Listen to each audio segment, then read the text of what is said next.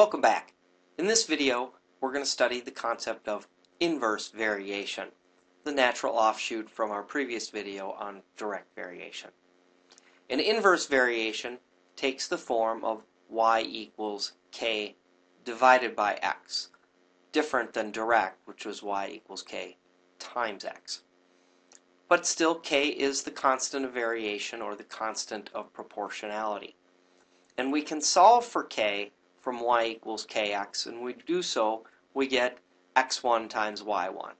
So if we have y equals k over x, we want to get x out of the denominator, so multiply both sides by x.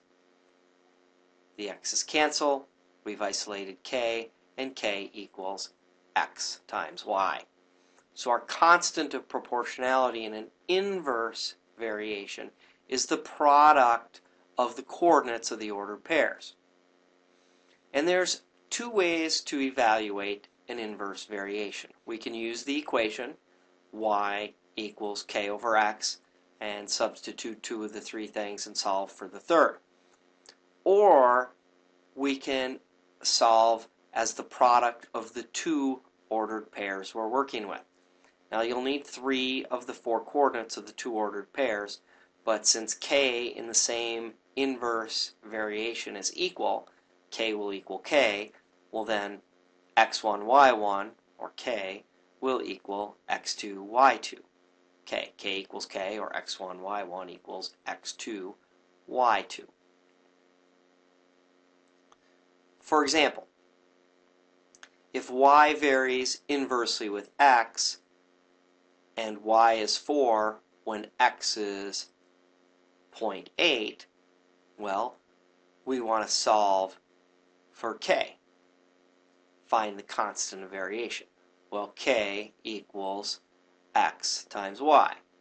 So if y is 4 and x is 0.8, k will equal 0.8 times 4, or k equals 3.2.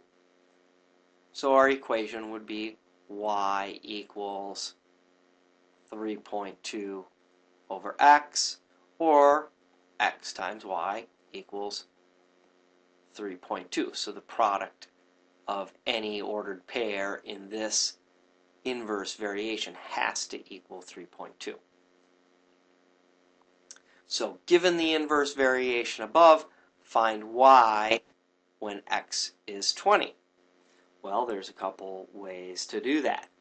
We can just use the equation. We know what x is, so we could say y equals 3.2 divided by 20. Pull out our calculator, and y equals 0.16, or 16/100ths. If we wanted to reduce that, there's a multiple of 4 that we can simplify in 16 over 100, and that would be the fractional equivalent of 4/25. So we have the ordered pair here of 20, 4/25. And the other ordered pair, of course, when x is 0.8, when y is 4. So we could also do this as a product of the two. I think in my notes here I see I've got two ordered pairs, correct? I've got the ordered pair 0.8, 4, and the other ordered pair is 20 something. Why? Well, I know 0.8 times 4 equals 20 times y, and I'm going to end up with the exact same situation. And divide both sides by 20, and sure enough, 0.8 times 4 over 20 equals my y, or 3.2 over 20. So either way, we're going to get the same particular answer. Let's take a look at a typical inverse variation problem. Inverse variation problems a lot of times we'll use like the teeter-totter, the fulcrum situation, or the springs. Springs are also good inverse variation problems. So the distance from the center of a fulcrum varies inversely with the weight of the object. So we have an inverse variation here. If Ryan, weighing 100 pounds, is seated 3 feet from the fulcrum, how far from the fulcrum does Dan, weighing 150 pounds, have to sit in order to balance with Ryan? Set up an equation or a proportion and solve. We're going to set up an equation here. So, well, let's take a look. What's our ordered pair going to look like?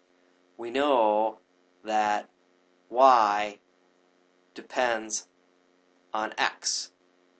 And we also know that distance depends on weight. How far we are from the fulcrum depends on how much we weigh. So weight, or x, is our independent variable, and distance is our dependent variable, or y. So Ryan, weighing 100 pounds, is seated 3 feet from the fulcrum, is the ordered pair 103. And Dan, weighing 150 pounds, is seated how far from the fulcrum? Y. So I know that I have to multiply my ordered pairs in an inverse variation. So 100 times 3, x times y, equals 150 times y. Then I want to solve for y, so I divide both sides by 150. And 100 times 3 is 300, divided by 150. And a little bit of mental math tells us that y is equal to 2. So, looks like Dan's got to be seated 2 feet from the fulcrum of our teeter-totter. So, our constant of variation in this is 300. We know that x times y equals k, so 100 times 3 equals 300, so then 150 times y also has to equal 300. In fact, I could choose any weight I wanted. 75 times some y has to equal 300. 25 times y equals 300. So that's the k. The k in this particular inverse variation is a constant. So no matter what the weight is, we know to solve for the distance, the weight times the distance must always equal 300. That's one way to tell something is an inverse variation. So that wraps up the concept of inverse variation, and we will see you in class.